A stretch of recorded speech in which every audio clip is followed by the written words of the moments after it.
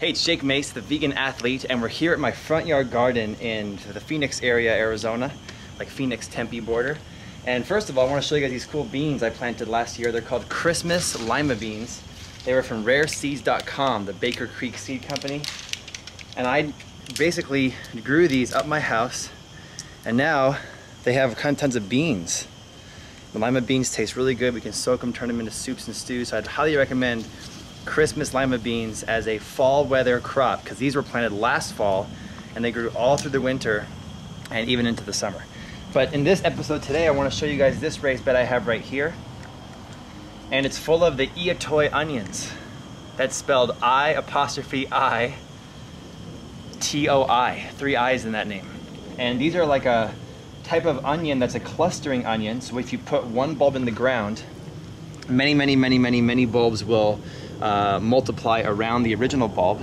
You got chives on top, they're delicious, and you'll have the onion bulbs down below, and the bulbs are only about as big as a little bulb of garlic or a clove of garlic. But today I want to talk to you about this right here I found. Can you guys see? I came out this morning and there's mushrooms in my garden. So this is a great way to get your protein as a vegan, is to eat, no, I'm just kidding. We're not going to eat these mushrooms.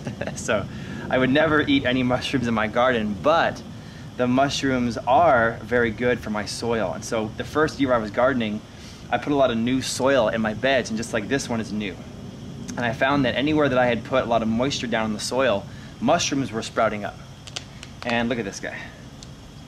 They look like some kind of shiitake or something like that. So I thought I was doing something wrong, and I thought that it was bad to have mushrooms in your soil, and it's not bad, it's not wrong. What you can do is every day this happens, I might walk out and just kind of pick them or destroy them, pull them out from where they are, and then just leave them. Just leave them.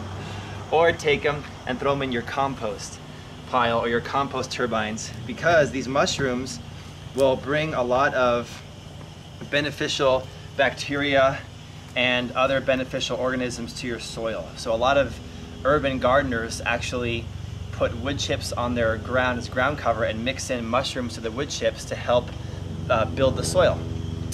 That's what I'll do with these mushrooms. So don't be afraid of your mushrooms. Pack them down, leave them in the soil. By midday today, these will be all deflated and just kind of melted into the soil. And I'm telling you, in a year from now, this soil will be healthier because of those mushrooms.